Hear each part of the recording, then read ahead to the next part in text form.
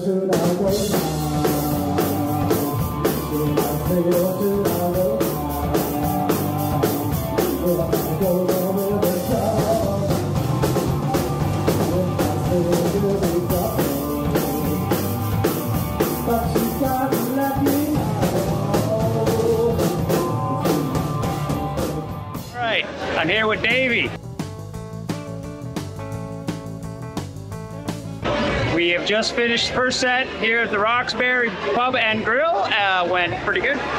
Yeah, success in my book. We had a couple issues, but more on me. But anyways, Issues. I don't have issues. so Davey is the leader of the band. He's the one that started the band. He's the one that has put everybody together. You know, I played with him for about 3.5 years and don't know a ton about his background. When did you first start playing drums?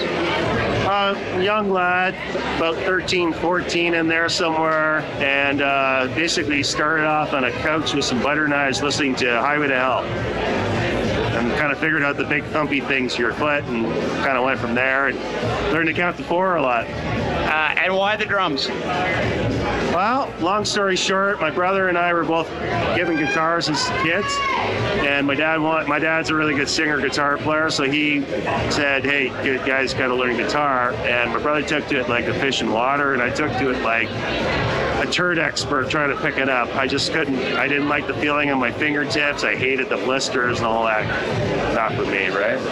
Now, next thing I know, it's about a month later, and I'm going home from school, and then my brother's with all the kids in the neighborhood in our basement, and he's playing songs and singing with his brother. I got really jealous, and then I thought, well, you know what? I gotta learn something. And I was that close to bass, and then I turned around and said, I don't know, I saw that Ringo Starr thing, like on, the old Beatle thing on Ed Sullivan, and just watched his whole body into this thing. And he was the loudest thing in the room. Amazing how the Beatles influenced everybody, and Ed Sullivan in '64 is still influencing musicians to this day. Yeah, certainly. Now, how tired are you after a show?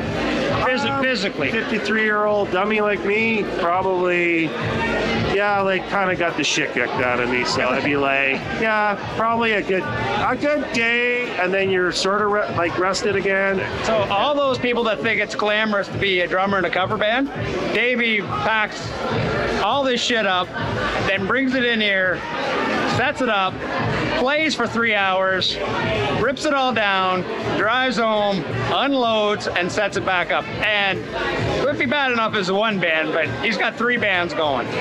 So I don't know how you do it, buddy. Well, what it is just passion and, staying in good shape. How many bands have you been in your life? I'd probably be really off number-wise. I would think somewhere around 25. Okay, and your biggest band? Biggest band was the Atomic Opera, which is an all-original band from Mississauga, and we got to do stuff like work with Jamie Stewart from The Cult. He came over and acted as a producer at Metalworks for a short time, did some demos with him. Opened up for the Tea Party, Tea Party opened up for us in a venue called the Entex, very first year they came out. That's impressive. Yeah, they blew our asses out of the water, but I tell you, man, that we were a contender at least, right? That's good on the resume. Yeah, so, Tea Party opened for. Yeah, it's probably the biggest band. Did the Alpha Combo, did like all kinds of big youth venues around Ontario. And then unfortunately our singer just couldn't keep going, so it happens. All right. I gotta go.